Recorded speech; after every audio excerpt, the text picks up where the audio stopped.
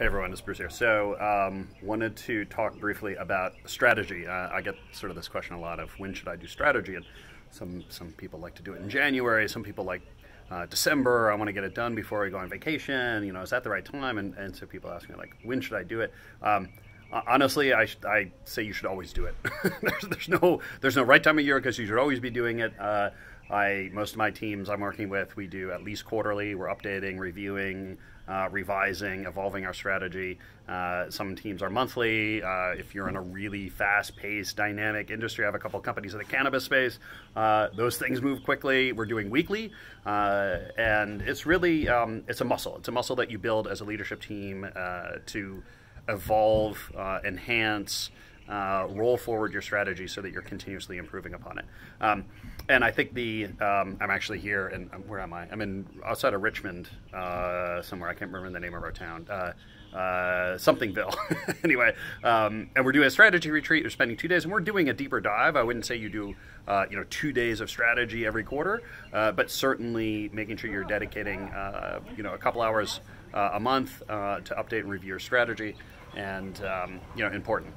The idea that I like to kind of focus on, or the approach that I like to take, I call it iterative triangulation. So we're iterating, like we're constantly going through it because we're evolving it, we're adding to it, we're refining it. So this idea of iteration is really important. And then triangulation is this idea of being able to take multiple points, multiple readings, and average out or figure out the center by looking around it. So oftentimes we're going at different strategic issues from different angles multiple times, and in the average or in the whole of those is the answer or is the data that we want. But we need to kind of look at it a couple of different ways to get to the real insight that we need. So keep that in mind. Iterative triangulation, always be doing strategy.